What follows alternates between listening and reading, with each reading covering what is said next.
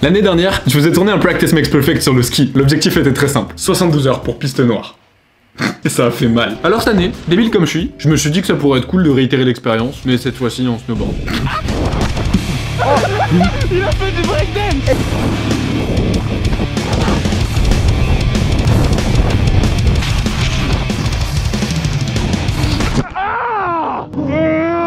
Bienvenue dans cette nouvelle vidéo, let's go. Je pense qu'on va vraiment se casser la gueule des millions de fois dans cette vidéo. Est-ce que t'es prêt à rider la puff, mec? C'est incroyable ce système de serrage. John, petit plan cinématique, bande noire. Alors que nous sommes sur l'espace tapis roulant. Practice makes perfect. On part toujours d'un niveau nul, hein. C'est le but de practice. C'est comme si qu'on faisait du snow, quoi. On va se mettre quelques heures ici avant d'aller attaquer les vraies pistes. Il y en a deux. Moi qui suis con là, Ça rentre pas. 2 hours later. Mais ça veut pas rentrer. J'ai la confiance. Je m'échauffe les genoux. Déjà, il vous faut une bonne tenue de base. On regarde les jambes un peu fléchies, le dos droit, on essaye de regarder où on va. On regarde pas les pieds, on regarde pas là-bas. Il faudra maintenir notre équilibre légèrement sur les talons. Allez, debout.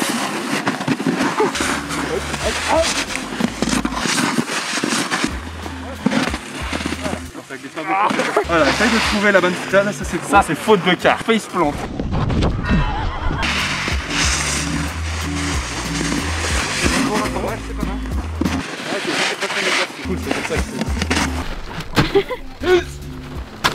Bravo. Passe ton poids sur les orteils.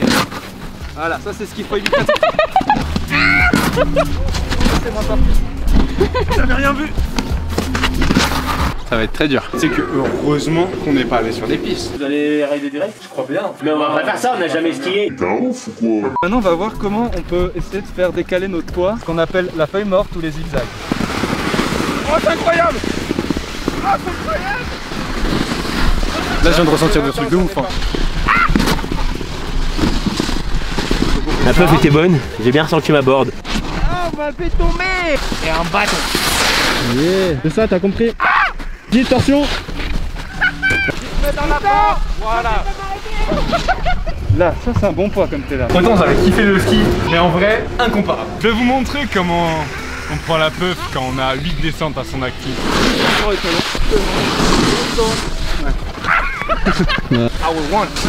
À la moindre erreur, tu fais une faute de quart et tu te boites salement. This is la fin du day one. Bilan du day one. Aujourd'hui, on a appris les bases, c'est-à-dire glisser, freiner et légèrement tourner en mode feuille morte. Sauf qu'en snowboard, tu dois tout savoir faire en miroir. En fait, pour faire simple, t'as deux virages. Un dos à la montagne où tu vas mettre ton poids du corps sur les talons, le backside, et un face à la montagne où tu vas mettre ton poids du corps sur les pointes de pied, le frontside. Et pour une fois, le franglais, ça vient pas de moi. Et si jamais tu fais l'erreur d'inverser, c'est-à-dire de faire un backside en mettant ton poids du corps à l'avant, voilà ce qui se passe. Puis ça marche dans les deux sens.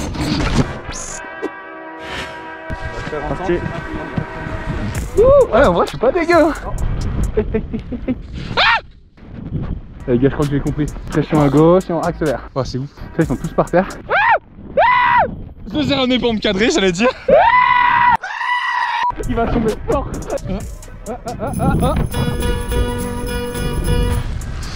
Mais comme tu peux le voir, ça va, hein, en vrai. Regarde là, ils font que de tomber. Le seul truc dont j'ai peur, c'est de faire ça. Regarde, je vais essayer de le faire. Et essayer de tourner comme ça. Et de te retrouver du coup dos à la piste.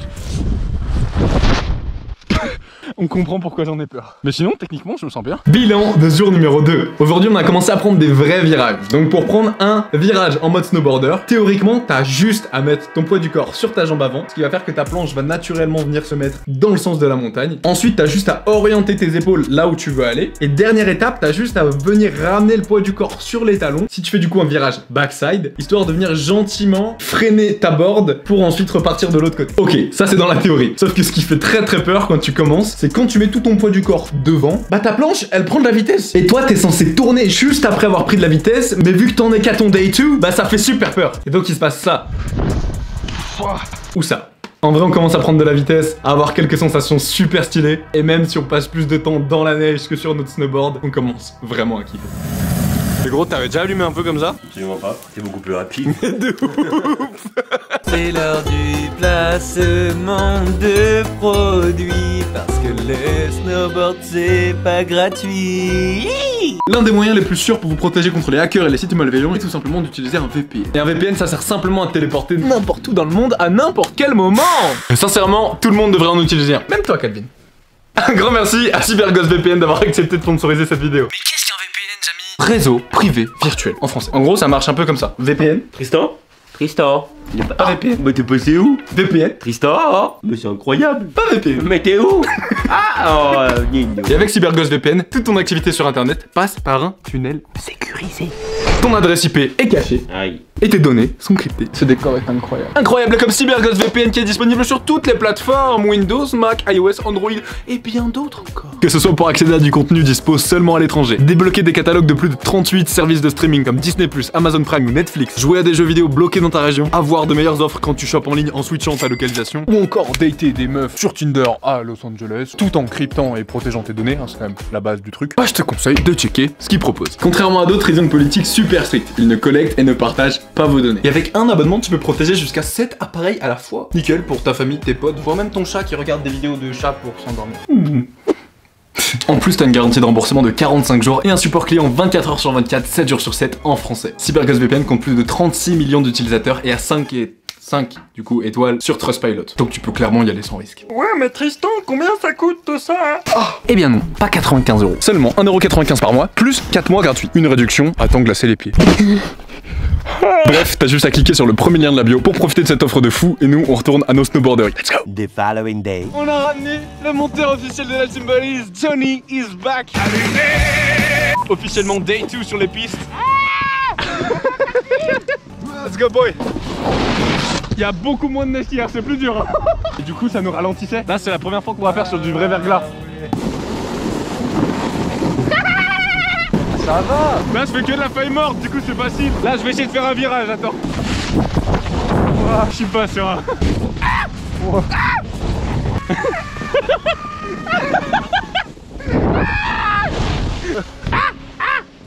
Là il va y avoir de la chute, je vous le dis. It's day 2.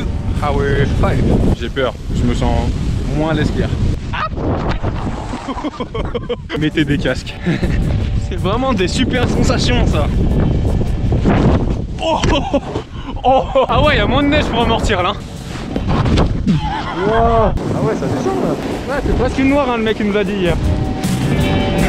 Là on fait clairement les tapettes. Ouais, mais moi non plus, t'inquiète, on va bosser, ça va le faire. Wow. Oh putain.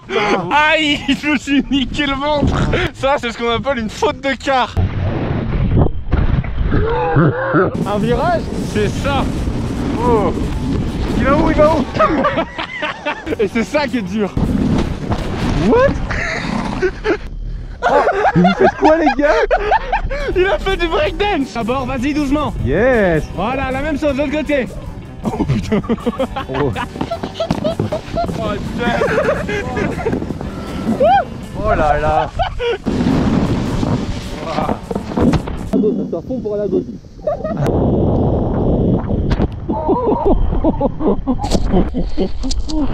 Oh les gars, j'ai failli tomber dans le ravin. Oh bien. C'est un virage. Oh Calvin. Yeah, bravo. Ah, j'ai failli mourir.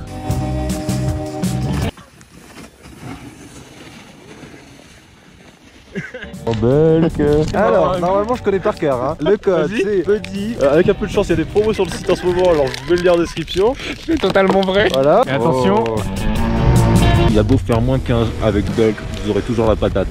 On en est arrivé au stade où je délègue même le placement de produit. L'assistant de l'assistant de l'assistant. On va faire un câlin au Johnny. Viens là mon Tristan, c'est pas grave, tu vas survivre. Tout va bien se passer. Lui il se met dans la piste, t'es sérieux? Waouh.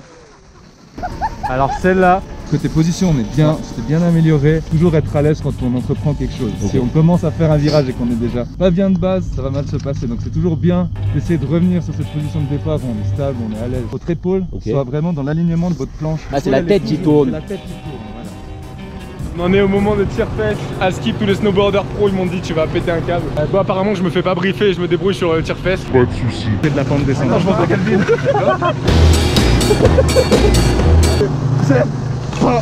C'est bon, c'est bon, c'est bon. Oh, c'est dur. J'essaie de faire 0 mouvement parasite.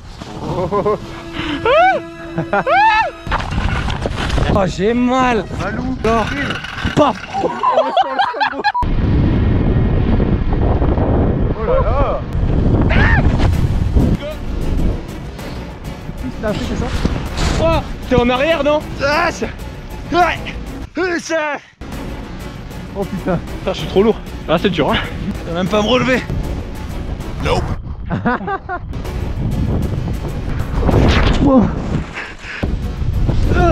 Alors, Calvin, la place, elle est bonne?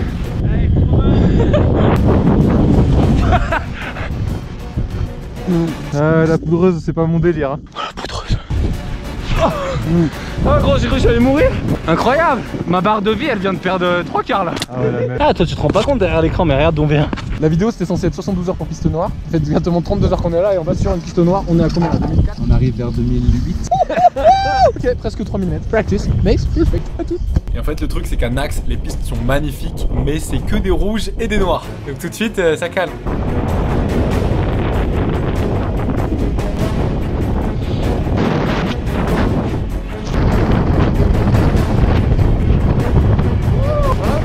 Elle est belle. Allez, repart. Voilà. Attention. Ça va être la vie.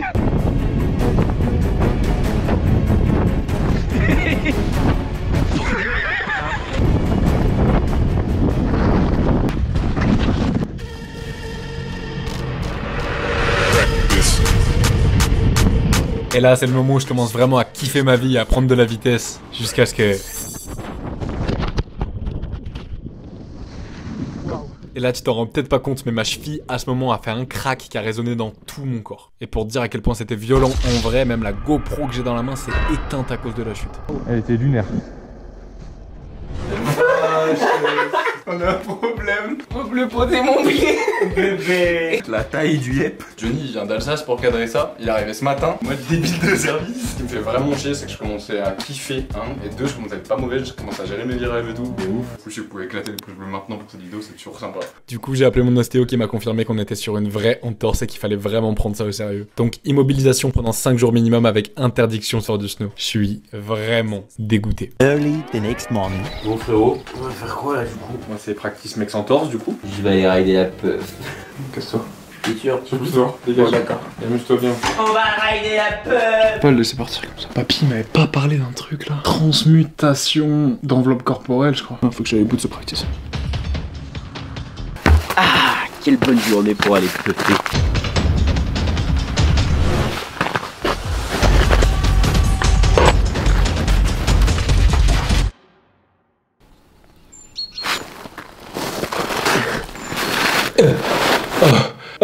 Ça a marché. Ah ma cheville.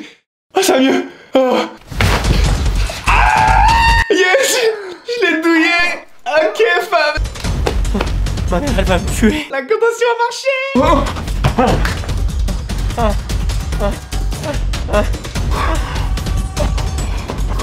Ma barbe. Ah par contre la barbe c'est géant. Ça gratte. Putain mais on dirait que je suis en scène 9ème. Tu vas me le payer. Ah mais il a une mini-queue en fait. C'est moi Tristan. Et c'est mon corps tout nu. Ok n'oublie pas pour ce qui vient de se passer d'exploser la barre des pouces bleus. Tu vas me le payer. Conseiller. Oui, bonjour, c'est Tristan. J'aurais besoin de faire un virement. Faudrait virer le tout en fait à mon assistant. Parce qu'il travaille beaucoup bien. Oui, bénéficiaire. Calvin. Oui, en instantané, hein, si possible. Ok, super. Merci beaucoup. Excellent. On va pouvoir continuer ce Practice Makes Perfect dans le corps de Calvin. Un nouveau corps. Let's go! Bah, de toute façon, je m'en bats les couilles, je suis pas dans mon corps. Donc, si je fais mal, bah, c'est pas grave. Aïe, aïe, aïe, je suis totalement en train de glisser. C'est totalement en train de glisser. Tout va bien. Tout va bien. Attention, je m'en bats les couilles, je suis pas dans mon corps. Il est vraiment marrant ce petit. Aïe! Aïe! Aïe, aïe, aïe, aïe! Ok, let's go, boy! Aïe, Kimberly, that's for you! Je vais totalement tomber. Putain, mais t'as vraiment pas l'équilibre! J'ai tenté un truc de ouf, mais ça a pas du tout marché. Aïe, même dans son corps, j'arrive pas, c'est vraiment la merde. Oh yeah! Allez, ok, 3-6, yeah, let's go! Ah, le bâtard. Ok, let's go boy. Ça tire tellement. On a que c'est vraiment ouf par contre. Allez, on y va. Oh, yo. Allez, c'est pas grave, on se relève. Let's go, somebody, that's for you.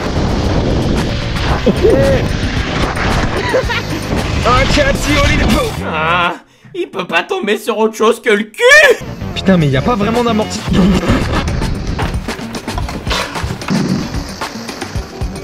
Ok, mais si tu... Wow, 3-6, ça va, on y va. 3-6. Ok, allez, saute. Vas-y, saute, petit homme, vas-y. Aïe. Putain. Il fait en carton, encore, on croit. Aïe, aïe. Allez, de toute façon, je m'en bats les steaks, j'ai toujours pas mon corps. Hey yo, femmes, j'espère que vous allez bien, que vous êtes en forme, what's up? On se retrouve dimanche prochain pour un nouveau Practice Makes Perfect, 20h sur YouTube. Éclatez la barre des pouces bleus, let's go. Alors, Calvin ou Tristan, on verra bien qui rira le dernier. Qu'est-ce que ça fait? 55 000 likes sur un post où t'es tenu, c'est excellent. Je vais t'éclater. T'as pas fait ça? T'es au courant que c'est mon travail? Je suis dans ton corps, je suis plus fort que toi. Je vais te tuer. Pousse 150 au squat. Pas toi. Fort, fort. Bon, vas-y, tu casses les couilles maintenant, tu rends mon corps. Son où c'est, faut appuyer là. Hey yo fam! On se retrouve pour ce day du coup number 3 sur les pistes. On a enfilé le coupe-vent PMP X champion qui est disponible juste là avec le lien qui est dans la bio. Putain, ça m'avait manqué, c'est tellement addictif.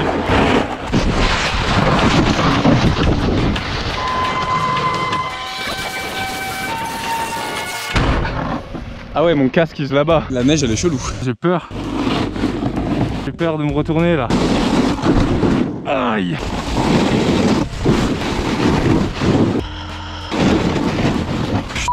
Ta grand-mère là, voilà, tu sais faire ce virage de mes...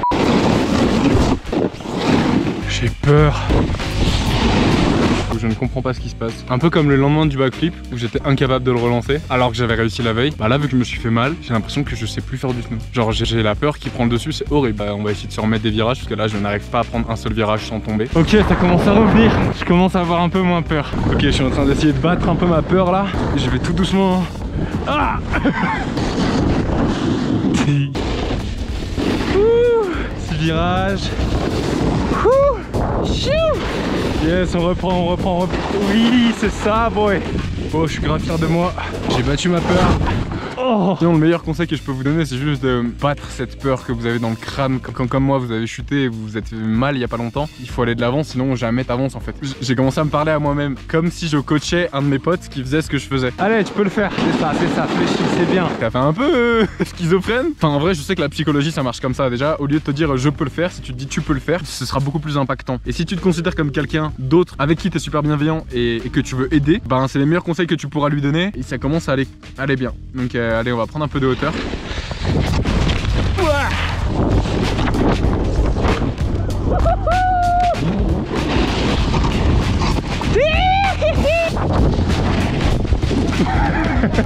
Day 3 hour 9. Ok, donc là je vais tout doux mais je bosse sur mes virages. Là c'est des kiffs. Là on est bien les gars. Bon, ce troisième jour de reprise a très mal commencé comme tu as pu l'apercevoir. Mais on a petit à petit repris le dessus sur la peur. Et on a quand même pu rider 3-4 heures des pistes rouges et noires sans se blesser. Et ça pour moi c'est la plus belle des progressions. Day 4. On est tout en haut de Gadda. Day 4. Ça commence plutôt bien. Mais même si on commence à gérer des pistes noires, mon manque de technique se fait vraiment ressentir.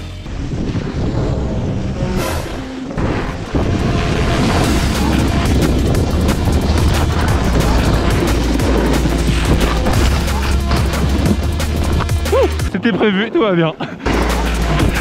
Oh, oh celle-là, elle a fait mal.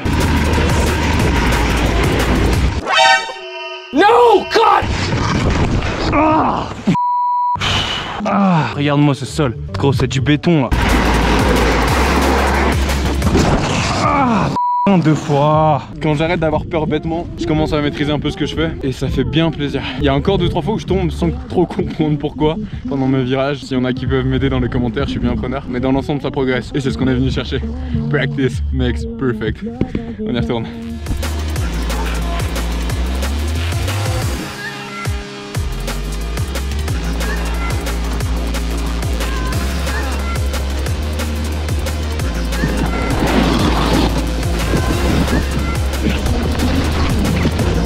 Là je tombe parce que j'essaye de changer de pied. Ah, ah,